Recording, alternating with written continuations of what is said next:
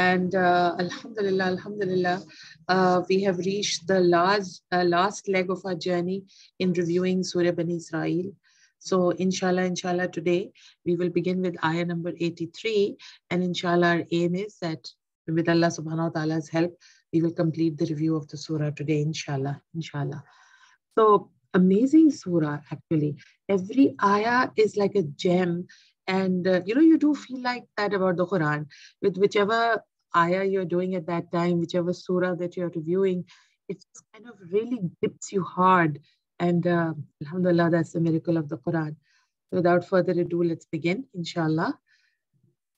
Inna alhamdulillah, ya Rabbi lakal hamdu hatta tarda, wa lakal hamdu idha ma radit, wa lakal hamdu ba'da rida, wa lakal hamdu ala kulli hal. اللهم لك الحمد حمدا كثيرا طيبا مباركا فيه. الحمد لله الذي أنزل على عبده الكتاب ولم يجعل له عوجا. الحمد لله الذي نحمده ونستعينه ونستغفره ونعوذ بالله من شرور أنفسنا ومن سيئات أعمالنا. من يهده الله فلا مضل له ومن يضلل فلا هادي له. وأشهد أن لا إله إلا الله وحده لا شريك له وأشهد أن محمدا عبده ورسوله. أما بعد، رب اشرح لي صدري ويسر لي أمري واحلل عقدة من لساني يفقه قولي. آمين يا رب العالمين. يا غفور رحيم يا أرحم الراحمين يا ذا الجلال والإكرام. فأعوذ بالله من الشيطان الرجيم. Bismillahir Rahmanir Rahim. So, Alhamdulillah, ayah number 82 was all about how the Quran is a shifa for the believers. And we talked about all the different aspects of shifa that Allah subhanahu wa ta'ala has given in the Quran. Now, right in the next ayah, in ayah number 83, Allah subhanahu wa ta'ala is saying, if we bestowed a human being with a favor, right? Allah subhanahu wa ta'ala has bestowed us with so many ni'mas, right? وَإِذَا أَنْعَمْنَا عَلَى الْإِنسَانِ عَارَضَ وَنَأَى بِجَانِبِهِ وَإِذَا مَسَّهُ الشَّرُّ كَانَ يَئُوسًا. Yani, when Allah subhanahu wa ta'ala gives us and bestows upon us favor upon favor, all of these ni'mas that we have, Allah is saying, He will ignore it as if it is not a favor. And he becomes distant. He turns to his side in pride. And when harm touches him, he would become extremely depressed. This is the condition of a person that Allah subhanahu wa ta'ala is describing, that he turns away, right? Although, as the previous ayah, Allah subhanahu wa ta'ala has said the Quran is a cure for what lies inside the chest. It has the power to heal, right? And one of the biggest diseases of the chest, of our heart, is what? Arrogance, right? Because of this arrogance, we just turn away from Allah subhanahu wa ta'ala. We turn away from the shifa of the Quran. We turn away from the amazing benefits that this Quran has for us. And all of this, when Allah subhanahu wa ta'ala is bestowing ni'mah upon us, upon human beings, right? Allah subhanahu wa ta'ala is actually stating a fact. A situation of a person who's not glued in, whose heart is heedless of the reality of Allah subhanahu wa ta'ala and of the benefits of the Quran. And in ayah number 84, Allah subhanahu wa ta'ala, this is a beautiful ayah. Allah subhanahu wa ta'ala is saying, tell them, O Prophet sallallahu alaihi wasallam, tell them, everyone works according to their predisposition. Now, we'll talk about this word shakila. قُلْ كُلٌّ يَعْمَلُ عَلَى شَاكِلَتِي فَرَبُّكُمْ عَالَمُ بِمَنْ هُوَ أَهْدَى سَبِيلًا. Everyone works according to their own shakila, and Allah subhanahu wa ta'ala knows who is most guided in terms of path. The one thing you should all share in common is your pursuit of guidance. Now, what is this that Allah is saying, that everyone works according to their shakila? Let's try to understand this word shakila in a little bit of detail, right? What we learn from Rasulullah sallallahu alaihi wasallam is shakila. Those of you who know Urdu, shakal, right? Shakal we say in Urdu as well, our face, right? Shakal actually means form or shape, right? What is your shakal like? What kind of form do you have? So Allah subhanahu wa ta'ala is saying each and every being will practice and conduct their affairs according to their own shakila, their own way, their own disposition, right? And Allah subhanahu wa ta'ala knows best who is ahda sabila, yani who is the most rightly guided, who has followed the most hidayah. So this shakila that Allah subhanahu wa ta'ala has kept in all of us, it's like human nature. It's got to do with our genes. It's got to do with our inclinations, our tendencies, our intellect. Allah subhanahu wa ta'ala is saying that all of our personalities, Allah has created them within a fence, right? Each and every human being. We are not clones of each other, right? And we are not meant to be clones of each other at all. We are not meant to be in one mold, right? There is diversity in us, right? We're talking about specifically about believers right now. There are certain capabilities that you have and certain limits that you have. And there are certain capabilities and limits that I have, right? Getting to know what your strengths, your capabilities, your uniqueness is, that your shakila is, that is an amazing thing for a human being to do. And that's the most important thing because everybody has to work within the limit. They cannot go beyond it. Some things you do very well. Some things you won't do very well. There's this very famous meme, right, which has been floating around for many years now, that you cannot judge a fish by its ability to climb a tree. So who is responsible to figure out everybody's shakila? A, the individual themselves, right? You need to have that wisdom. You need to have that insight. You need to make an effort to figure out what my strengths and weaknesses are. You know, when our children are going to higher classes, etc., and they're choosing their certain subjects for, say, like either inter or O levels or A levels, etc., as parents, as responsible parents, and as teachers, that's a responsibility of a teacher as well, because parents and teachers are in kind of a leadership capacity, aren't they? So they kind of steer the kids towards by looking at, okay, so somebody has an aptitude for, say, science. Somebody has an aptitude for, say, finance or accounts or math, etc. Somebody has a very artistic inclination. And that is something which is inborn. I mean, I suck at maths, for example. Seriously. From grade 4 or 5 onwards, I could never help my children with math. It's just like that. It doesn't mean that I'm stupid. It's just that my mind doesn't work like that. Numbers I don't understand. I mean, you could have your strength. You need to figure that out.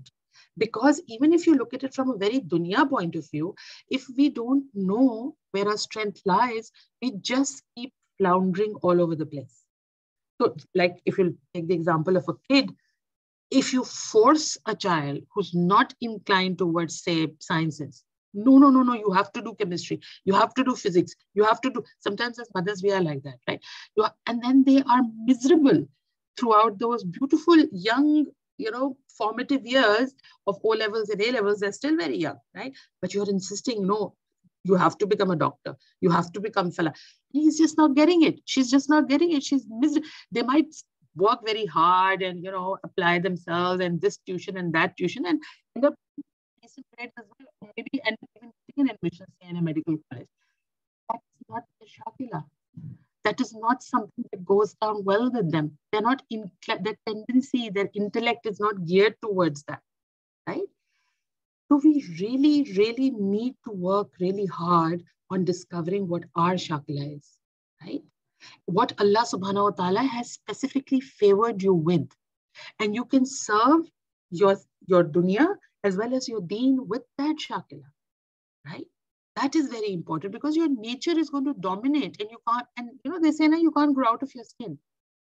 You can't get rid of your shakila. That's pretty much fixed.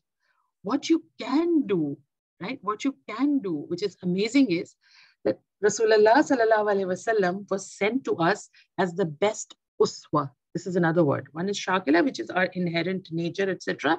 Allah subhanahu wa ta'ala has said, لَقَدْ كَانَ لَكُمْ فِي رَسُولِ اللَّهِ uswatun hasana. Yani, Allah has given us this absolute perfect role model, this excellent pattern, right? To kind of course, we can mold our shakila and make it better and go at a higher level. Which level are we supposed to aspire for? This uswa, right? So this is within our capacity to look at the uswa and then work towards being like, following the sunnah to the best of our ability. But everybody's ability is different. One of the amazing things about Rasulullah sallallahu alaihi wasallam was that he recognized people's shakila and he kind of nurtured them that way. If you look at Rasulullah sallallahu alaihi wasallam's companions, both men and women, right, which included his azwaj mutahharat radiyallahu ta'ala anhuma, they were all different. They were not all dolly, right? They were not all clones of each other. Everybody had a very distinct and different personality, different tendencies, and Rasulullah sallallahu alaihi wasallam nurtured that. Say, for example, Aisha radiyallahu ta'ala anha, she was very cerebral, she was very intellectual, she was super smart. And half of her deen has come through her because the teacher, her husband, Rasulullah sallallahu alaihi wasallam, recognized that. And he nurtured that in her and he taught her and he she explored all of those intellectual avenues because she had the opportunity to do that, right? Look at, say, for example, the four Khulafa Rashidin. All of them had distinct shakilas. Umar, Abu Bakr, Uthman, Ali, radiallahu ta'ala anhuma, all very different. Amazing Sahaba, very different. Ali, known for his shuja'ah, for his bravery, for his fighting skills, right? Uthman had this haya, deep-seated sense of haya in him, right? Umar, absolute justice. And it's not that the others didn't have those qualities as well, but those were predominant in them, right?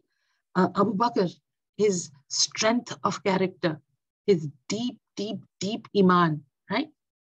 Everybody is born different. And if we see the Sahaba, Rasulullah sallallahu alaihi wasallam encouraged that. For example, there was this one Sahabi, his name is Hassan bin Sabit, radiallahu ta'ala anhu. He was a poet. He was a poet, right? And Rasulullah sallallahu alaihi wasallam actually said about him that his poetry or his ayats, like, his poetry and his verses are like arrows that pinch the kuffar, because he would defend Rasulullah sallallahu alaihi wasallam with his writing. Imagine. And Hassan bin Thabit radiallahu ta'ala anhu is that companion who actually didn't fight because he just said that I can't. And that was perfectly all right. Nobody called him an enemy. Nobody said that you have to do it, right? And then we see that some were amazing generals, like, for example, Khalid ibn Walid radiallahu ta'ala anhu. Everybody was not a fighter. And everybody was not a mufassir. Everybody didn't have the capacity or the capability or the time to be a scholar. There were scholar sahabas, right? Ibn Mas'ud radiallahu ta'ala anhu, for example. Ibn Abbas radiallahu ta'ala anhu, for example. But we see even amazing sahaba like Umar or Abu Bakr were not scholars, right? And there's so many examples. Some had phenomenal memories, like Abu Huraira and Anas radiallahu ta'ala anhuma. Their memories were more exceptional than everybody else's around them, right? So for some reason, we feel that there is a stereotype of a believer. There isn't. There isn't. Everybody is born with strengths and with weaknesses. And that is from Allah subhanahu wa ta'ala, right? And the mark of a good leader, whether that leader is a parent, whether that leader is a teacher, whether that leader is a boss in an organization, in whichever capacity, is to realize the shakila of those who are with him, those who are under him, and then nurture that, learning a lesson from Rasulullah sallallahu alaihi wasallam, right? And this is particularly very important for teachers, because, the future of a child, the future of a young Muslim is in your hands, actually. Because if you guide them in the right direction according to their shakila, then you're going to see them shining. It has happened also. I'm sure you must have heard stories from friends or whatever, that a kid was doing certain subjects which she or he was really not inclined towards and working there, like, very, very hard. And then when they were actually allowed to drop that and take something, say English literature or whatever, which sometimes parents think aren't any things to do, and then they really flourished, and then they really bloomed, and they really found themselves. Right? These days, when you talk about productivity, there's so many productivity gurus. People talk about personal development so much, which is a great thing. The first thing is what? Find your strengths, find your weaknesses, and finding your weaknesses is as important as finding your strengths, right? Because you know what your limits are, you know what you can't do. That's also a great revelation, actually. Oh no, I can't, right? And another important thing is that for a believer to say that I can't get up for Fajr, that is not an excuse. You can't cut it. Oh, it's not my Shakila. I'm not a morning person. If that was the case, then Fajr would not be farmed on all believers. It wouldn't be farmed. Okay? So let's have that clear as well, that bit of it. So the deen of Islam is all for personal development, is all for diversity, is all for, we need a team of people who bring in their different strengths, and that is when the team actually flourishes and is most productive. Everybody can't be the same. You have to have, even for a company to run, for a household to run, you have to have people with different talents, with different capabilities, with different skills. And when they get together and work towards an aim, or say a project or whatever, then alhamdulillah, you see what amazing results come in front. Yeah. There are certain external factors that negatively affect our shakila. One thing is that it is like, your genes of your human nature is pretty much fixed, right? You are working it, steering it towards that uswa of Rasulullah Sallallahu Alaihi Wasallam, absolutely. But there are factors which are outside factors, external factors, that make your shakila unproductive, and particularly unproductive for the akhirah. Particularly because you see, for a believer, work is not just for this dunya. رَبَّنَا آتِنَا فِي الدُّنْيَا حَسَنَةً وَفِي الْآخِرَةِ حَسَنَةً وَقِنَا عَذَابَ النَّارِ. Right? The prayer of the Prophet ﷺ, which he did most frequently, that give me hasana in this dunya and give me hasana in the akhirah, right? So it's both, and more focus on the akhirah for a true believer, right? So what are those factors? What scholars tell us is that first thing that is kind of, not positive in terms of the effect that it has on our shakila is non-beneficial knowledge. Rasulullah Sallallahu Alaihi Wasallam prayed for beneficial knowledge and sought refuge of Allah Subhanahu Wa Ta'ala from non-beneficial knowledge. Right? Allahumma inni a'udhu bika min ilmin la yanfa'u. That ilm that does not bring me any benefit. Yeah? What could that be? That ilm that doesn't bring you benefit in this dunya or the akhirah. Both, right? Say, for example, the ilm of magic, that is absolutely 100% haram, right? Or there are so many other things. When you get after, inshallah, when we come to this ayah which deals with the ruh, the ayah right next to it, when you get after the mutashabihat of the Quran, when you get after information which is most non-beneficial for you because Allah subhanahu wa ta'ala has not revealed it to you completely, and you just want to know about that thing, that's problematic. That's non-beneficial knowledge because you are steering yourself away from a practical mindset and going into very gray areas. If Allah has not revealed it, that means it has no bearing on your hidayah, right? So non-beneficial knowledge. And the other thing is bad company. Rasulullah Sallallahu Alaihi Wasallam has talked a lot about what kind of company do you keep, right? Al-mar'u ala dini khalilih, he said. A person is on the deen of his friend, right? So see who your friends are, what your environment is, where you are, because that has a direct effect, outside effect on your shakila. And if it is all over the place, then that can have a very negative effect. That's such a beautiful ayat that Allah subhanahu wa ta'ala is telling us that everybody is going to do amal according to their shakila. And your Rabb knows who's going to be rightly guided and who's on more guidance. So may Allah subhanahu wa ta'ala give us the tawfiq and the ability to figure out our shakla no matter how old you are. Sometimes we figure ourselves out much later on in life. Everybody doesn't exactly know about themselves or their strengths and weaknesses when they are much younger. The younger you find out, the better it is. But in case we've never had the opportunity to do that, may Allah give us the opportunity to do that right now.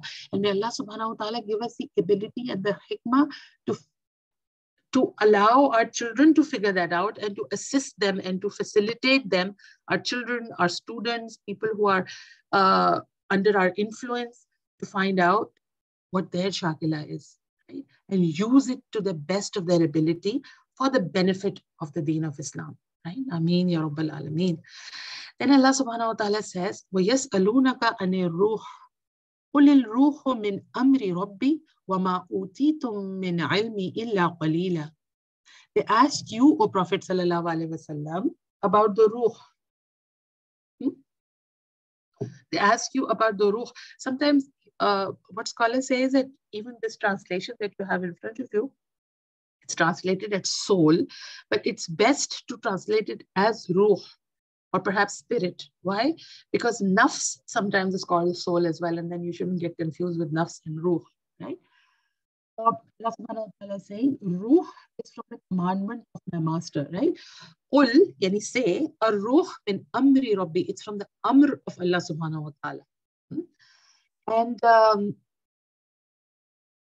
And you haven't been given out of knowledge except a little.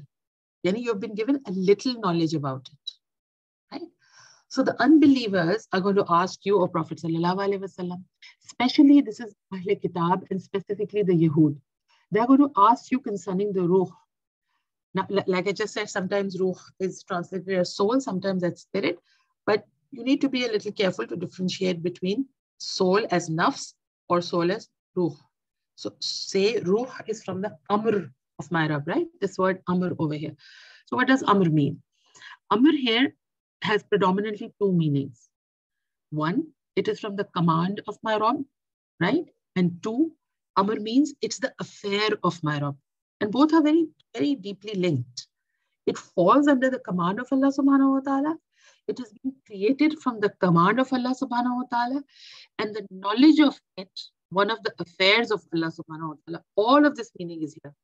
Allah subhanahu wa ta'ala created the ruh with his kalma kun fayakun, from his command, as opposed to our body, which is created through conception, gestation, stages of fetal development, infant development, etc.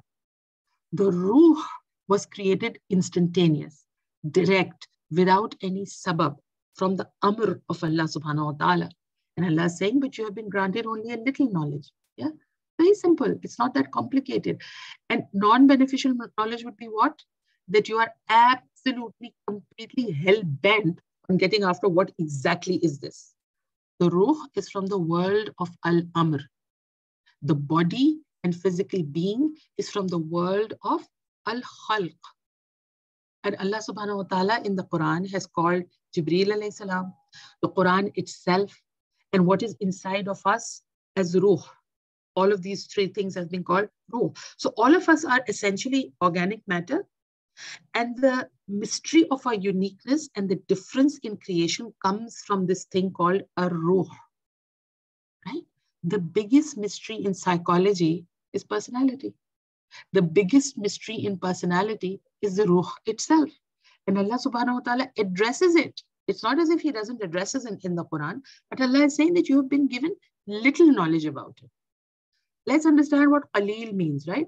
مِنَ الْعِلْمِ إِلَّا قَلِيلًا. Qaleel. Yani, it's a whole subject actually, but just to understand it briefly, people may have different understandings of it. But the most important thing here is to note that Allah subhanahu wa ta'ala in the Quran has done two nafi, two negations. First, he has negated that we know everything about the ruh, right? But he's also negating that possibility that we don't know anything about the ruh. We know a little bit. It's not as if we don't know anything. So qaleel is a relative term, isn't it? If we use it in regard to what Allah subhanahu wa ta'ala knows about the ruh and what we know. Even if it is a lot, it is nothing compared to the knowledge of Allah subhanahu wa ta'ala. If we compare it to other things that Allah subhanahu wa ta'ala has told us about, then we know little about the ruh, right? So one thing to understand. Now, the revelation of this was that Abdullah ibn Mas'ud radiallahu ta'ala an says, once he was walking with the Prophet sallallahu alaihi wasallam, when a group of Jews passed by and they kept telling one another to ask Rasulullah sallallahu alaihi wasallam about the ruh. And when they sat down, and they discussed whether they should ask, which one of them should ask, etc. All this was happening within earshot of the Prophet. Finally, they asked. When they first asked, Rasulullah sallallahu alaihi wasallam remained silent. When he remained silent, then this revelation came down to him, right? So this, yes, alunaka, is that the Jews had prompted the question, right? If you look at different ayat of the Quran and different ahadith, there are quite a few things that we do know about the ruh. For example, this notion of alam-e arwah, that Allah subhanahu wa ta'ala had created all the ruhs of all of humanity right at the time of Adam alayhi salam. And we also know, right? And then Allah subhanahu wa ta'ala gathered all of us. We don't remember that, but it is in the Quran, in Surah Al-Araf, that Allah subhanahu wa ta'ala gathered all the arwah, all the spirits of all humanity and asked them and addressed them with the question, Alastu bi rabbikum? Am I not your Lord? And we all replied, Alu bala shahidna. Yes, we absolutely bear witness that yes, you are our Rabb. We also know that the ruh is infused into the fetus at around 120 days. We know about that. So there are little things that we do know. We also know that the ruh has a heart, which is a spiritual heart known as the qalb. So there is information, but you cannot call it the entire reality. And what ulama and scholars tell us is that there is a reason for that. What is the reason? Ruh is that part of you and me which receives signals from Allah subhanahu wa ta'ala. Our body as such does not receive hidayah. My arm or your arm or our brains, which are like sponges, they don't receive hidayah. Where does hidayah come? Your qalb. Your qalb. Man yu'minu billahi yahdi qalbahu. The person who has iman, Allah subhanahu wa ta'ala sends hidayah where? On his qalb. The wahi used to come on Rasulullah sallallahu alaihi wasallam's qalb, right? So all of the spiritual things that Allah subhanahu wa ta'ala sends, whether it is his hidayah, whether it is his rahmah, whether it is his tawfiq to do some amal, whether it is the tawfiq to feel some taqwa, all of the ways in which Allah subhanahu wa ta'ala relates to you and me is with our ruh. So for that reason, we don't know everything about it because we don't know everything about Allah subhanahu wa ta'ala, right? Nor do we know exactly how he relates to a person, what the mechanism is, right? And how he inspires a person with fear or how he inspires a person with his jalal or his jamal. We don't know that in its entirety. So the ruh is that wondrous part of us because it is that part which is engaged with Allah subhanahu wa ta'ala, right? And for a true believer who wants beneficial knowledge, he would leave it at that, right? He would leave it at that.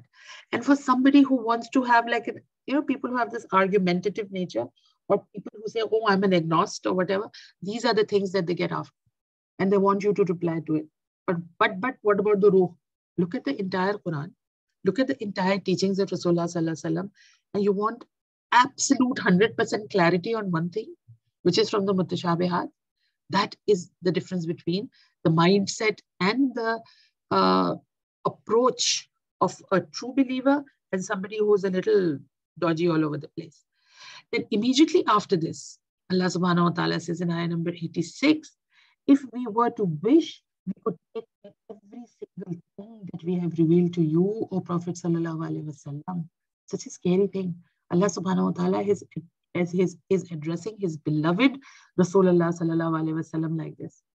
And after that, you will never be able to find any wakil, any guardian, any helper against us. Allahu Akbar. This is Allah talking to Rasulullah, who he loves, who he sends wahi upon, who he has sent as Rahmatul lil Alameen, who he has bestowed the final and last message, the Quran, on. Right?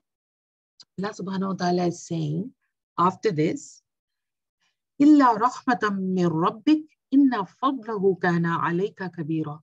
This hasn't happened but for the mercy of your Rabb. And indeed, the fadl of your Rabb, the bounty, the grace upon you, O Prophet sallallahu alaihi wasallam, is kabir, alayka kabira, is tremendously immense. According to one scholar, the translation of these ayat is basically Allah is Allah and Nabi is Nabi. Right? Allah subhanahu wa ta'ala is Allah subhanahu wa ta'ala. Right? So Allah subhanahu wa ta'ala is basically saying over here, what? Right? That this ilm that Allah has given you is only from Allah subhanahu wa ta'ala. It is Allah subhanahu wa ta'ala's rahmah. And if he takes it away from you, then what are you going to do? So even last time we mentioned that when Allah subhanahu wa ta'ala talks like this in the Quran, addressing Rasulullah sallallahu alaihi wasallam, he's addressing you and me, right? No one is preserving the Quran in your chest, only Allah subhanahu wa ta'ala. No one will be able to preserve it, right? It's a great favor of Allah subhanahu wa ta'ala. And then Allah says in ayah number 88, tell them, O Prophet sallallahu alaihi wasallam, if all the human beings and all of the jinns work together, that they would come forward with or bring or produce the likes of this Quran, they will not be able to do it. Even if some of them were able to be backups for each other, they would collaborate with each other as best as they could, they just will not be able to do it. If all of humanity and all of jinn got together and they combine and they conspire and they collaborate, they will not be able to bring the likeness of the Quran. They just will not be able to do that. Now, this challenge has come in the Quran many, many times. It's come in Surah Baqarah, in Surah Yunus, in Surah Hud, now in Surah Bani Israel, and in Surah Tur. All of so many times, like 1, 2, 3, 4, at least 5 times it has come in the Quran, right? Today, what people say about the Quran, what? That is redundant, obsolete, right? Medieval, right? Just like scientific theories are proven wrong because of advancement in science or something like that. They don't understand that this is actually the kalam of Allah subhanahu wa ta'ala. What does that mean? Allah subhanahu wa ta'ala is not dependent. His ilm is not dependent on inference or experiment or observation. Not at all. His ilm is complete. His ilm is all-encompassing, right? The entire creation, all of the creation is actually a fi'l of Allah subhanahu wa ta'ala, is actually an action of Allah subhanahu wa ta'ala. Right? And then there are so many different chemical and physical laws which are upholding creation as we know it, yeah, which haven't changed. They're constant. They're absolutely constant from the time of creation till today. Right? Gravity, speed of light, water displacement, for example, right? They're all constant. They've been going on and on and on and on, and they work just fine, right? Alhamdulillah. So the Rabb who made these physical laws, right? What is the reason that he wouldn't make laws for humanity, which is the Quran, which are going to be constant, right? They will never be obsolete.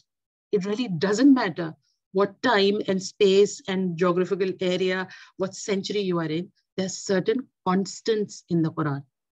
And they will always be like that. Moral laws of Allah subhanahu wa ta'ala will always be constant. It really doesn't matter which century you are living in, right?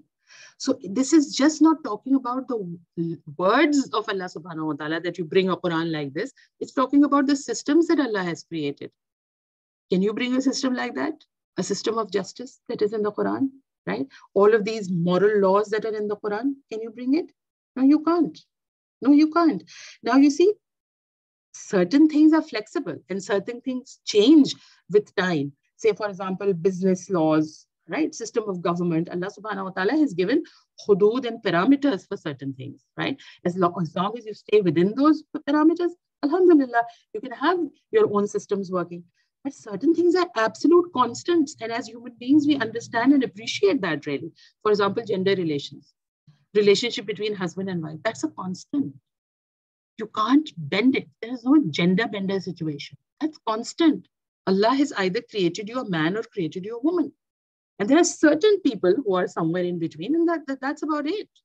What you see today is that everything goes, that's you are trying to change and twist around a constant, and which is just not going to bring you any benefit, either in this dunya and most certainly not in the hereafter. But that benefit, even in this dunya, is not going to be there for you if you go after stuff like that.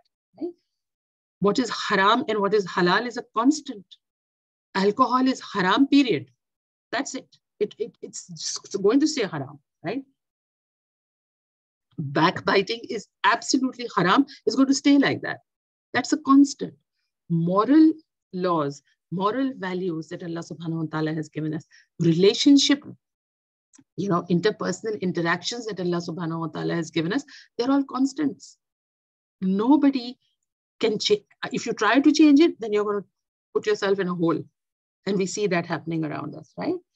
So this challenge is not just limited to words of the Quran, right? And today, perhaps the words might not impress people that much. But if you objectively, if you, with fairness, look at what the Quran is offering, even to the non-believer, then you will have to logically say that this is one of the best systems that human beings can have to live an amazing life in this dunya. And inshallah, hope for the mercy of Allah subhanahu wa ta'ala in the akhirah. So this challenge has been there since the time of Rasulullah sallallahu alaihi wasallam, right?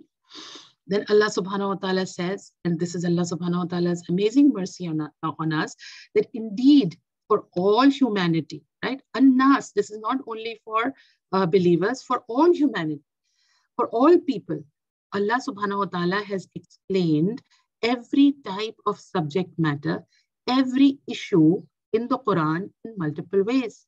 However, most people have chosen not to accept it. That is the tragedy of humanity, right?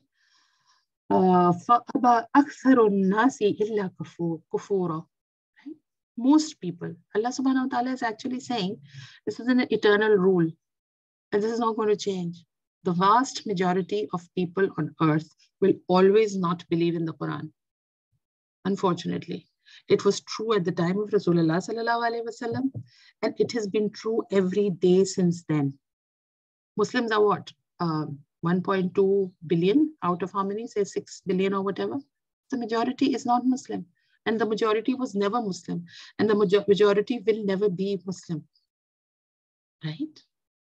So Allah subhanahu wa ta'ala has presented every issue, every situation that we can face in various different ways with all kinds of examples, but people are just bent upon disbelief. They refuse any other alternative but disbelief.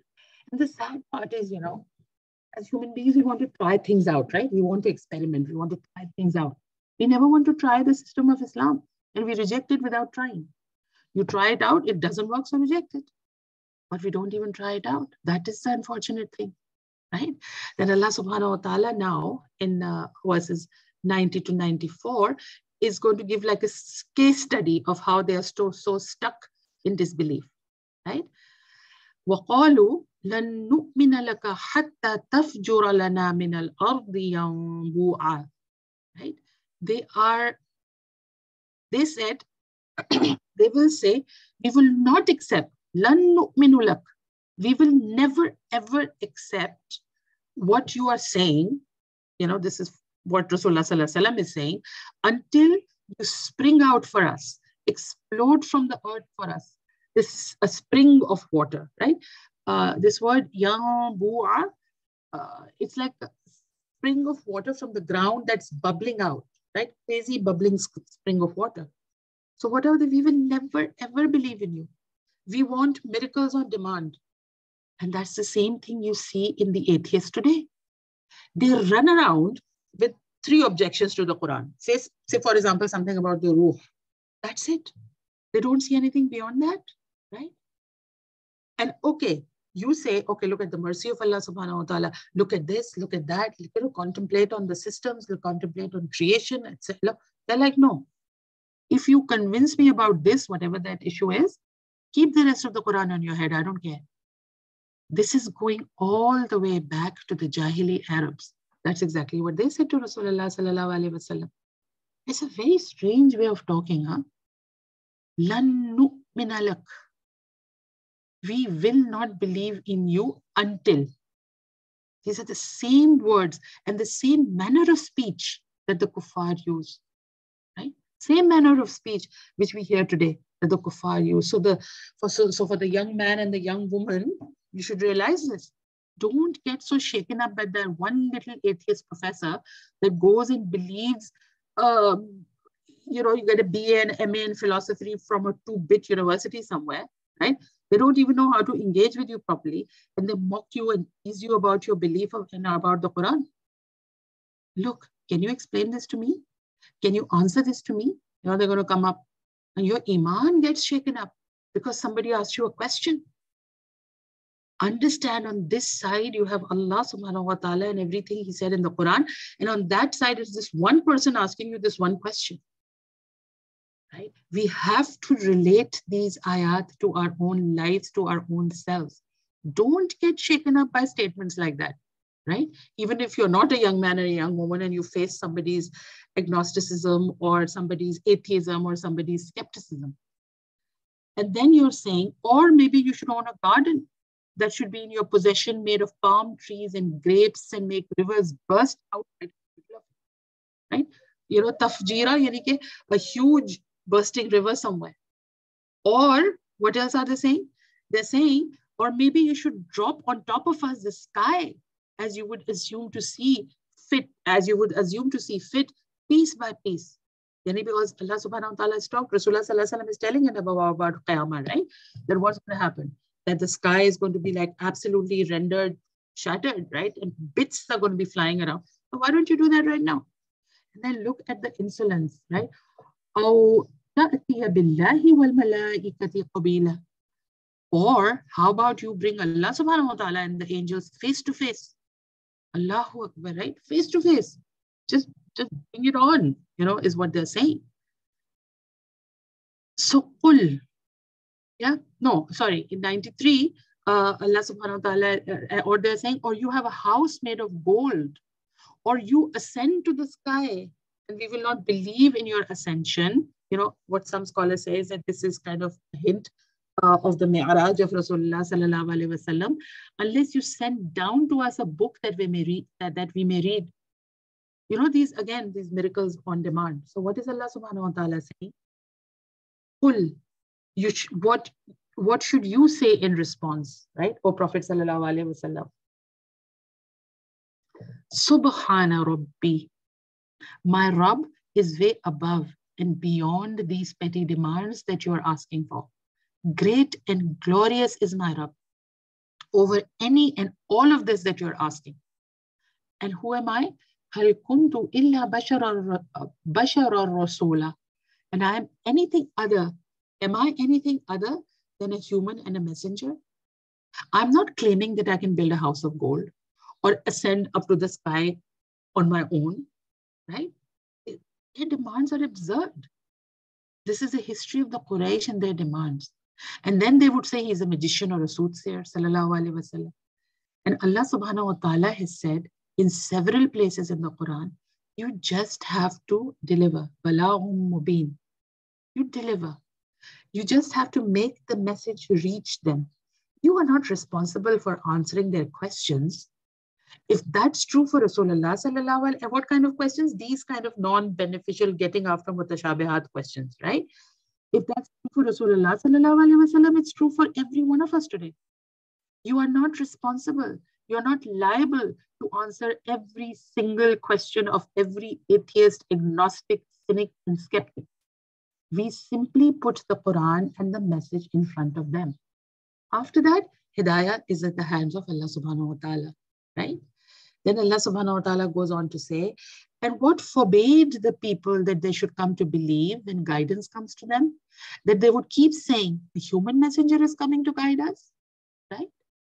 قالوا أبعث الله بشرا رسولا. So when Rasulullah Sallallahu Alaihi Wasallam says, I'm just a human, they'll turn around and say, then why should we follow you? Right? Allah says this is the main reason that kept people following the messengers. The main problem is human beings following authority. They don't want to be enslaved. They don't want to feel like I'm following somebody, yeah, because I am so much better. That is the arrogance of the kuffar.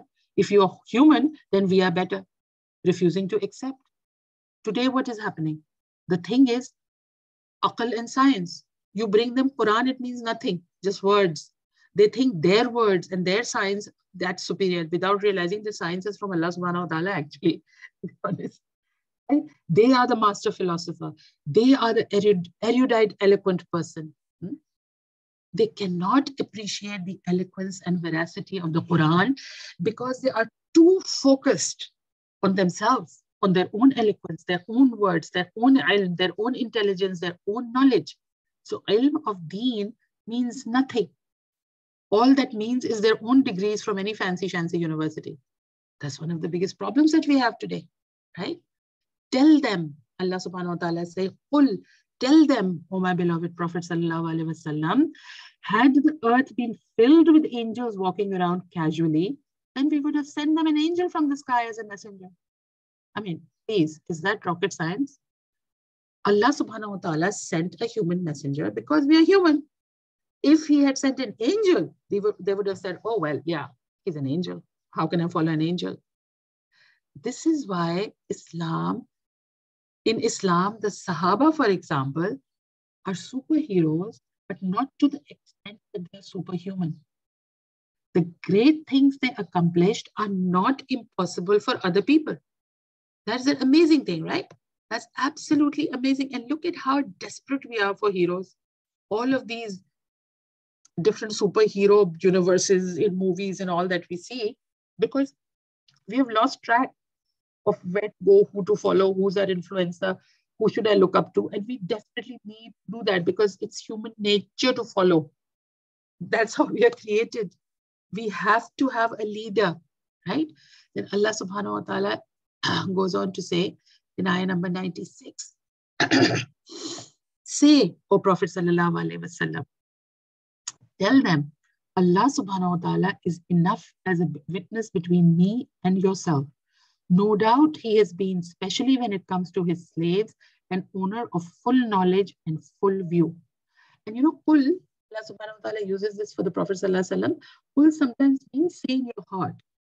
Perhaps verbally saying to them may not have any benefit, but say in your heart, meaning say to yourself that know very clearly that kafa billahi shahida bayni wa baynakum innahu kana bi ibadihi khabiran basira. Right? So this is true for you and me as well. Know very well in your heart that that is the case. Yeah. Then Allah subhanahu wa ta'ala says, whoever Allah subhanahu wa ta'ala were to guide, then he will be the one who gives guidance. And whoever he misleads won't find any protective friends other than him. We are going to raise them on the day of resurrection on their faces, blind, mute, deaf. Their final place to go back to is Jahannam. Every time it starts dying down, yani, when the fire starts kind of smoldering and dying down, we increase them in terms of the burning and scorching. Allahumma ajirni minan nar. Allahumma ajirni minan nar. Allahumma ajirni minan nar. Right? And what scholars tell us is that this summum bukmun umyam wa bukman wa summan, this is like a physical state of the disbelievers on the day of judgment. Right? Because when Allah subhanahu wa ta'ala talks about a living person with summum bukmun umyun issue, that is metaphorical, right? But what scholars tell us is that in ayat like this, like in this ayat, this is a physical state. Can you imagine being blind and mute and deaf and then burning and then not knowing what's going on around you? What a scary and awful and horrific place to be. May Allah subhanahu wa ta'ala save us all. Then Allah subhanahu wa ta'ala says that ذَلِكَ جَزَاؤُهُمْ بِأَنَّهُمْ كَفَرُوا بِآيَاتِنَا. That is their compensation, their jaza, because they had disbelieved in our ayat, in our miraculous signs, right? the signs that are in the Quran, and there are signs that are all around us in the universe, right? All inside of our bodies as well and outside. All of these are all signs of Allah subhanahu wa ta'ala. All of these ayat of Allah subhanahu wa ta'ala. And they had said, when we have been reduced to dirt and decay, are we really going to be raised a new creation all over again? I mean, seriously, this question, which you hear skeptics and agnostics say even today, is what? Allah subhanahu wa ta'ala has created, even if we just look at our own bodies, say, for example, such sophisticated systems Allah has created in our body. Even if you look at one thing, say our respiratory system, right? Or our digestive system. Our body itself is so sophisticated. The mechanism is so precise. One little thing goes here and there, and we are unwell.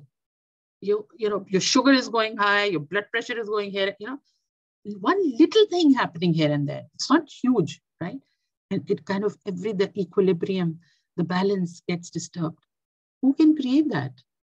Who can create that? With all of the advancement of science today, right? And all of that knowledge is from Allah subhanahu wa ta'ala, by the way. So he chooses to reveal knowledge periods of time, right? As progress happens, what we call progress. That's not man-made. Allah gives human beings tawfiq to discover, right? Even with all of the sophistication, no one has been able to, and no one will be able to, absolutely 100% create a body as beautifully balanced as Allah subhanahu wa ta'ala's creation. So when he can do that over and over and over again, right? So what is the problem with putting all the minerals and all of the material of creation together again? How is that? I mean, that doesn't even make logical sense to say that once we are reduced to bones and how will we be raised again? That's actually quite a stupid question if you think of it. You don't have to be super intelligent to figure that one out, right? It's a very basic thing even a child can figure out, really. So when you're hell-bent on disbelief, you become quite soft in the head, really, in a lot of ways, right? Don't get impressed by big words and big ideas, because sometimes, these atheists are walking around strutting, one should say, use these fancy terminologies and all. Don't get impressed by that. At the bottom of it is just very old jahala, very old ignorance. And that is the reason we need to be sticking to the Quran, because only then we realize, okay, so this is what is going on, but I am getting on the back foot about my own iman because somebody is using big words. Yeah. Don't get stumped by vocabulary. Yeah. Then Allah subhanahu wa ta'ala says, awalam yaraw? Haven't they seen that Allah is the one who created the skies and the earth, is capable of creating the likes of them, and he made a deadline for them in which there is no doubt whatsoever? They refuse anything at being disbelievers. Yani, there are many options, right? We could have talked about Shakila. All believers are not, are definitely not the same. There are many options to operate within, many options. But what they choose out of all of that is outside of the box. They think it's outside the box, and that is disbelief. Yeah? The ayat of the Quran are an invitation to look at the ayat of creation. Look outside of yourself. Each and every creation of God is a miracle in itself. So what other miracle are you asking for? What other miracle are you asking for? Right? All of these ayat of Allah are not confined to the Quran at all. Any thinking person, any person who contemplates, any person who has some chops to really flex, looks at the sun or the moon or the bird or just that little plant growing in your garden, that's a miracle in itself. It's a miracle in itself if only they see, if only they understand, if only their hearts are open to possibilities, right? What disbelief actually does is that it locks our hearts completely. It shuts our hearts to any other possibility but disbelief, right? If you don't come to the Quran immediately, look around you and figure out how's all this happening. They call it nature. Yeah. They have all these fantastic shows that they show, quote unquote, nature. What is nature? It's God. That's what it is. That's really what it is. It's just a disconnect that you don't want to say the G word, right? So to speak. Allah is saying constantly in the Quran, أَوَلَمْ يَرَوْا أَنَّ اللَّهَ الَّذِي خَلَقَ السَّمَاوَاتِ وَالْأَرْضِ. Have you not seen who has created the heavens and the earth, right? So this challenge, this sometimes it comes as a challenge, and sometimes Allah subhanahu wa ta'ala is just nudging us towards this, right? Just have a look, just see, just contemplate, that, when you lose your sense of wonder, right? And you just, one part of your mind and your heart, more your heart than your mind, is completely locked up. And what do? How do you reach out? Yeah. Then Allah subhanahu wa ta'ala says in ayah number 100, say, O Prophet sallallahu alaihi wasallam, tell them in response to all your requests, if you in fact owned the treasures of the mercy of my master, you would have stopped spending out of fear that you will have to spend it and it will run out. And the human being is incredibly greedy, extremely stingy, right? وَكَانَ الْإِنسَانَ قَطُورًا, niggardly, right? Stingy, doesn't want to let go. I mean, it's such a reality that Allah subhanahu wa ta'ala is saying, right? That our hearts are so constricted and our fists are so closed that we don't want to share. So if, say for example, Allah had given his mercy, we would not give it to anybody else. We would just keep it for ourselves. That is the situation of the human being. That is the situation of a disbeliever. What scholars tell us is that what should you and I make of this ayah? We should pray to Allah subhanahu wa ta'ala that it never comes true for us. Be merciful and compassionate at every opportunity we get. That is a lesson for us in ayat like these. Please do understand, whatever ayat that we go through in the Quran has a direct bearing on you and me and our amal, right? And the possibilities of our what choices we make. It has a direct bearing on that. And if we are making our choices with keeping the ayat of the Quran in front of us and the ayat of the afaq in front of us, then alhamdulillah, half our battle is won with Allah subhanahu wa ta'ala's mercy. So right over here, when Allah is talking about that man is so niggardly and so tight-fisted, that we should pray to Allah, Ya Rabbi, make me ghani, make my heart compassionate towards people, make me merciful towards people, right? And towards animals, and towards the environment, right? Particularly towards people, no matter what they've done to us, no matter how you feel that you've been wronged by the person who works in your home, right? Whatever, every opportunity we get, we should say, Shukr, Alhamdulillah, that Allah subhanahu wa ta'ala has given me a little bit of that raham that He has. He's Ar-Rahman, Ar-Rahim, right? And one little tiny part of it He's given to human beings. So may Allah subhanahu wa ta'ala make us all be from those who use that raham the way He likes it. Yeah? And Allah says in ayah number 101, and we certainly had already given Musa alayhi salam miraculous signs. Then go ask the sons of Israel when Musa alayhi salam came to them, and Pharaoh said to him, I'm pretty sure, Musa, that you are a victim of magic. Mashura, victim of magic. Now, this is very interesting because you see, he used to call Musa alayhi salam a jadugar, right? A sahir. Sahir is somebody who is a magician. Right? That's a very aggressive way. That's an attack on somebody if you say that you're a sahir, like they would say about Rasulullah sallallahu alaihi wasallam. And then there's another way, right? You say, oh Musa, you are mashur. You're a victim. Right? You're a victim of magic. Isn't that amazing? Sometimes when you are learning deen and when you start following the sunnah of Rasulullah sallallahu alaihi wasallam, you want to become a practicing Muslim. Then people say, what to you? You're mashur.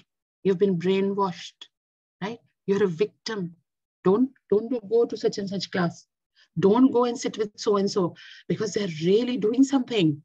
Something is happening to you. Oh, that kind of situation, right? So this is incredible. And this kind of false sympathy, that sometimes puts you in self-doubt. Oh, perhaps I'm not doing the right thing. Am I going a little crazy? Am I becoming an extremist? Right? You have become mashoor. So Allah subhanahu wa ta'ala is constantly reminding us in the Quran, La rayba fih. There is absolutely no doubt in this. Right? So both of these extremes, if somebody is calling you like, oh, aggressively, that you are the magician, or somebody is calling you the victim, they both are dangerous for our iman, for our yaqeen, for our stability in deen, right? So what should you and I do in a situation like that? To save ourselves from both these dangers, have absolute 100% yaqeen that there is nobody who is more merciful than Allah subhanahu wa ta'ala, nobody who has my back more than Allah subhanahu wa ta'ala and Rasulullah sallallahu alayhi wa sallam, and nobody who cares about my future more than Allah subhanahu wa ta'ala and Rasulullah sallallahu alayhi wa sallam. That's it. Yeah. And be absolutely firm in being attached to the Quran and to the Sunnah. Right? Because you know, na, that Rasulullah sallallahu alayhi wa sallam said that I'm leaving behind you two things. If you hold on to them, then you will never go astray. One is the Quran and the other is my Sunnah. Then in ayah number 102, Allah subhanahu wa ta'ala says, he said, Yani Musa alayhi salam said, who is this he? Qala Musa alayhi salam. You already know that nobody sends these miraculous signs down except the masters of the heavens and earth. And I see Fir'aun that the path you've taken, you're as good as dead. Yeah? You're as good as dead. So Musa alayhi salam is very, very clearly saying what? With full confidence that you look at yourself. Don't try to be my savior. Save yourself. Like in Urdu, we say, na, apni khair manao. Right? He's being very confident in his belief and in his saying, why are you trying to be like my mother hen? Right? Look after yourself. Because this is not true sympathy or empathy at all. Right? So what scholars say is it like an injury that gets infected, you are as good as dead. When a person sees hell from a distance, he says, sabur, masbura, right? So this is that kind of situation. Then Allah subhanahu wa ta'ala says in ayah number 103, Fir'aun wanted to make Bani Israel and Musa alayhi salam slip from the land. So we drowned him and whoever was with him all together. They tried to harass them. They tried to drive them out of the land. And what was the end result? Allah subhanahu wa ta'ala's wrath. Allah subhanahu wa ta'ala's wrath, right? Allah subhanahu wa ta'ala is absolutely telling us that this is the end of the disbeliever. This is the end of the one who gets after and tortures and prosecutes believers. This is the end. And you know, it is said in other places in the Quran that when Fir'aun was drowning, he said, oh, now I have iman on the Rabb of Musa and Harun. So obviously, when you're going to see angels with your own eyes, everybody's going to have the same iman as Abu Bakr radiallahu ta'ala, actually. The time is now. The time is now. The test of iman is now, when all of that other paradigm is in the ghaib, is hidden. And Allah subhanahu wa ta'ala has chosen to reveal it to us through the Quran, right? We don't see it with our own eyes, do we? We don't see it with our own eyes. And that is the test of iman and yaqeen. Those that before we actually see angels with our own eyes, that's time to go back. And that angel is of Allah subhanahu wa ta'ala is with us. And our iman is solid, inshallah, inshallah. Then Allah subhanahu wa ta'ala says in ayah number 104, and then we said to him and the sons of Israel, settle in the land when the final promise arrives. We will bring you multitudes of tribes and people all together. Right? Lafif are a group of people that belong to different families and they come together. Right? Lafifa over here, Lafifa. So what is this over here? So there is a hadith of Rasulullah sallallahu alaihi wasallam that towards the end of time, Isa alayhi salam will return and he will execute the punishment of Allah subhanahu wa ta'ala on the Bani Israel that was way overdue, right? So we have seen in the past as well and now as well that there is this mass migration of Israelites from around the world to the motherland. Yeah. So the traditional interpretation is that in the Akhirah, he will bring them all back. So don't think that Islam is anti-Semitic, right? All of mankind are qualified recipients of the message of Islam.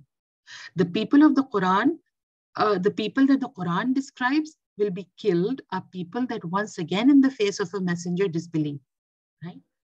And another problem with us is what? If we see over here, right? That non-beneficial thing will be if we constantly talk about, okay, so when is Isa coming? Are these the signs of the Akhirah? Bhai, what are you doing, right? So that's another thing that we should understand over here, right? And also for believers, for us today, Bani Israel is not a bad word. It's a noble word that means the sons of Ibadullah. In Hebrew, Isra means slaves. Ibad and Il, Allah subhanahu wa ta'ala.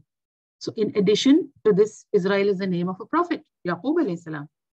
The Prophet ﷺ did not hate Jews, right? He did it. You need to understand that as well. This rhetoric of hatred, we need to put a stop to, because the political climate of our time is clouding our religious understanding. And it's important that we do not let that happen, right? So we really, really must look at history, not with rose-colored glasses at all. Right? We have to have an understanding of our entire history so we know and we don't make the same mistakes that the Bani Israel made. That is the purpose that Allah subhanahu wa ta'ala talks about the Bani Israel in a negative way. Right? Being delusional about your past is one of the biggest mistakes of Bani Israel. Believing the world is against us, but Allah will help us because we have an awesome past. That's not how it works. That is the way of the Bani Israel. So we need to be very careful when we are talking about and when we are thinking about and when we are relating to Bani Israel. Then Allah subhanahu wa ta'ala says in ayah number 105, in truth, we sent it down and in truth, it did come down. And we have not sent you, O my beloved Prophet sallallahu alaihi wasallam, as anyone but a giver of good news and a giver of warning. Illa mubashiran wa nadhira. The commandment was issued that this book will come down with purpose. And the entire delivery will be done purposefully.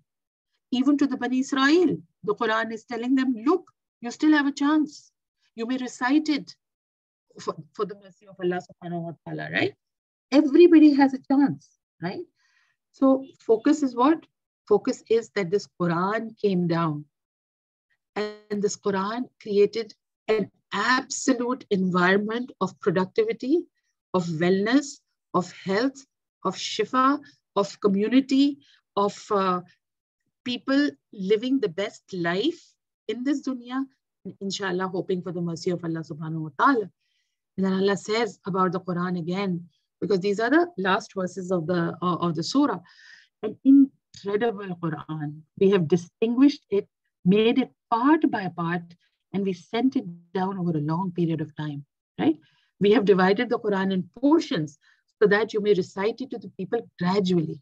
So Allah subhanahu wa ta'ala's hikmah that he waited for the right occasion for ayat to be revealed, right? This word over here, mukthin, this over here, Allah mukthin, it also means to wait and recite something slowly, right? Allah subhanahu wa ta'ala's messenger will recite slowly and clearly among the people, and it will come on the right occasion. A huge mercy from Allah subhanahu wa ta'ala that the Quran is gradual. It didn't come down at once, little by little, right? It's not like a storm or thunder. It's like this beneficial rain that comes on us to nourish our souls, to nourish us, right? But that is the beauty of the Quran. And sometimes when we learn, and sometimes when we are new to Deen and we try to learn the Quran, we try to swallow too much, right? We want to take such a big bite that, we won't be able to swallow it. We won't be able to digest it. Little by little, establish yourself on the Quran. little by little, establish yourself on salah. Little by little, establish yourself on the sunnah of Rasulullah sallallahu alaihi wasallam, and pray to Allah subhanahu wa ta'ala for help. And this dua that we do right at the beginning, Rabbi shrah li sadri, oh Allah, open my heart. Imagine that your chest is opening and more of the Quran is pouring in, and more of the Quran is pouring in, yeah? And the maximum benefit of the Quran is when you actually practice. It's not just words to do. It's not just words to read. It's words to do, right? So may Allah subhanahu wa ta'ala make us doers of the Quran, inshallah, inshallah, and take the maximum benefit out of it, inshallah, inshallah. Then Allah subhanahu wa ta'ala says in ayah number 107, tell them, O my beloved Prophet sallallahu alaihi wasallam, believe in it or not. Those who were truly given knowledge before, when it is read to them, they fall on their chin. Yani chin indicates like they fall in prostration on their faces. They lose control and they fall in prostration. That is how, that is a kind of emotional attachment they feel with the Quran, right? That thing that they have, you know, they hear the Quran and their heart skips a beat. Yeah? Rabbis of Bani Israel who had been waiting for this revelation, it passes through their ears, and some of them, they just fall in prostration. They can't believe it's happening in their lifetime. People were like that as well, right? So there is a beautiful hadith of Rasulullah sallallahu alaihi wasallam who talks about crying, literally shedding tears of taqwa, actually, of fear of Allah subhanahu wa ta'ala. He said that the eye that cries with the fear of Allah subhanahu wa ta'ala, with the awe of, actually the better word is the awe of Allah subhanahu wa ta'ala, the fire of Jahannam will not touch that face. The fire of Jahannam will not touch that face. May Allah subhanahu wa ta'ala make us from among those. Alhamdulillah, Ramadan is just around the corner. We are in the month of Rajab, right? So we've got very little time before you know it, Sha'ban, and then inshallah Ramadan. This emotional connect is something that unlocks a sealed heart. Right? This recitation of the Quran, this contemplation on the Quran, there's certain ayat that touch your heart so much that you feel it physically on your body. You actually get goosebumps. That is the kind of connection that a true believer has, right? When it is recited to those who were given knowledge before it, they fall down on their faces in prostration. May Allah subhanahu wa ta'ala make us from among those who engage with the Quran with knowledge, but more with our complete hearts in submission to Allah subhanahu wa ta'ala. It's beautiful, beautiful ayat. Then Allah says in ayah number 108, they say how perfect our master is. وَيَقُولُونَ سُبْحَانَ رَبِّنَا إِن كَانَ وَعْدُ رَبِّنَا لَمَفْعُولًا. He's absolutely perfect. Absolutely, the promise of our master has been fulfilled. Who are these people? The ones who approach the Quran with knowledge. The one who cry and fall down in prostration when they hear the Quran. This is a book. This is another thing that they do, that they are like, Subhana Rabbina. Our Lord is just perfection. So one time a group of people came to Abu Bakr radiallahu ta'ala and they wanted to hear the Quran. And when they heard the Quran, they started to cry. And Abu Bakr said to them, that's how we used to be till our hearts became hardened. Sometimes you get a little jaded, right? Sometimes you get so jaded that things don't really affect you. So always pray to Allah subhanahu wa ta'ala to have a soft heart, to have a porous heart, to have a heart that absorbs. Think of that sponge. And every time you read the Quran or hear the Quran or talk about the Quran, imagine that absorption going inside and inside, pulling you inside, pulling inside your heart, inshallah, inshallah. Then Allah says in ayah number 109, beautiful, beautiful ayat. They fall down on their faces weeping, and it increases humbleness in their hearts. Yeah, they become, khushu' is what a type of khushu' is that you kind of, you just let go of yourself completely to Allah subhanahu wa ta'ala. You just fall in front of him with khushu'. That is a kind of khushu' that may Allah subhanahu wa ta'ala make our salah like that, full of khushu', full of humbleness, that Inkisari, you know that word inkisari, where your heart is broken into a million pieces and it gets together with Allah subhanahu wa ta'ala's remembrance. So that is another, a sign of Iman is that your heart cries, your eyes cry when you hear the Quran. That is a sign, that is a blessed thing that Allah subhanahu wa ta'ala gives somebody a soft heart, a heart that cries. Because what does that mean? That means that there is feeling, that means that there is emotion, that means that there is connection, right? So when there is no connection, nothing is happening, and your heart is hard, how are you going to cry? So pray for a soft heart, inshallah.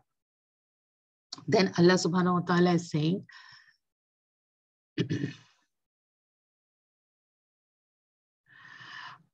Qul ud'u Allah aw ud'u Rahman. Call him Allah or call him Rahman, right? Whatever you may call him, know that the exclusive names belong to Allah subhanahu wa ta'ala alone, right? Whichever way you call him, his are the best names, right? And do not be too loud in your salah, nor be too low in it, and seek a way in between. Again, beautiful, beautiful ayats, beautiful, beautiful ayat. What does this mean, right? What scholars say is that this ayah is a gift of Tawheed, right? And it has 5 lessons of Tawheed in it. Tell them, praise and gratitude belongs to Allah subhanahu wa ta'ala, the one who didn't take a son, right? And has no partners in his kingdom. He never had any wali, and he had to keep that he had to keep because of weakness or because of connections, right? So once Rasulullah sallallahu alaihi wasallam's habit was that he would roam around at night sometimes to see what's going on. So once he heard Umar radiallahu ta'ala an reciting the Quran very loudly. Obviously, this was in Tahajjud, right? And then Rasulullah alaihi wasallam heard Abu Bakr radiallahu ta'ala an with who was reciting the Quran in a very low voice. So then Allah subhanahu wa ta'ala revealed these ayat, and then he said in a moderate voice that you should recite the Quran. Somebody had asked if this is the ayah of prostration. Yes, it is an ayah of prostration, and inshallah ta'ala you can do a sajda after we are finished with our session, inshallah. And then Allah subhanahu wa ta'ala is saying what?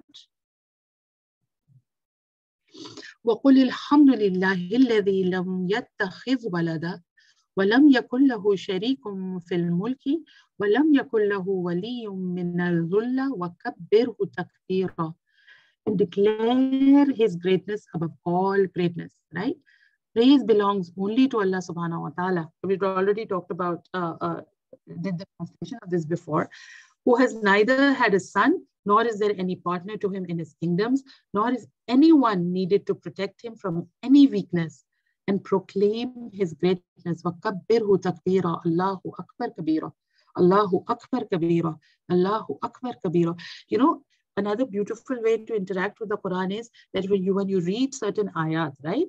So respond to that. Respond to that. Rasulullah sallallahu alaihi wasallam has told us certain responses to certain ayat. Inshallah, I will share that with you on your groups. And even if when Allah is saying Kabbirhu takbira, you say Allahu Akbar kabira. Allahu Akbar kabira, right? So this is so beautiful.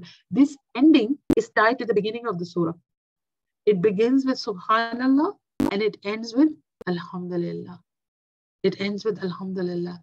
And the middle is La ilaha illallah. Allah subhanahu wa ta'ala has no partners in his kingdoms.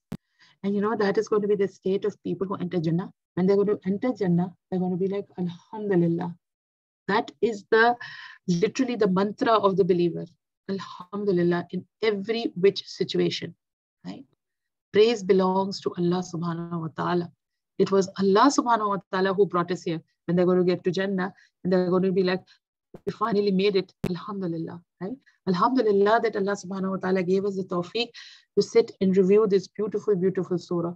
Alhamdulillah that Allah subhanahu wa ta'ala has given us the tawfiq to understand words, to understand concepts, that Allah subhanahu wa ta'ala has given us this intelligence to contemplate, to think, to reflect on these beautiful ayat of the Quran. So may Allah subhanahu wa ta'ala give us the tawfiq to contemplate more and more and more on the Quran and outside of the Quran and on our own selves. And may Allah subhanahu wa ta'ala give us the tawfiq to follow Rasulullah sallallahu alayhi wa sallam sunnah to the best of our ability to the T. May Allah subhanahu wa ta'ala give us the tawfiq to discover our own shakila and to help others, particularly our own children and our own students, to discover their shakila. And may Allah subhanahu wa ta'ala give us the tawfiq to continue with our weekly sessions, inshallah, with iman and with health. Subhana rabbika rabbil izzati amma yasifun wa salamun ala al-mursaleen walhamdulillahi rabbil alameen. Allahumma rabbana ja'alna minhum alladhina amanu wa amilu salihat wa tawashaw bil haqqi wa tawashaw bil sabr. Ameen ya rabbil alameen. Ya Ghafurur Rahim, Ya Arhamar Rahimin, Ya Zal Jalali wal Ikram. Assalamu alaikum wa rahmatullahi wa barakatuh. As usual, your feedback or your questions are always welcome. And inshallah, from next week, we will start Surah Al-Kahf. So then till next time, inshallah, see you. Assalamu alaikum. Take great care of yourself.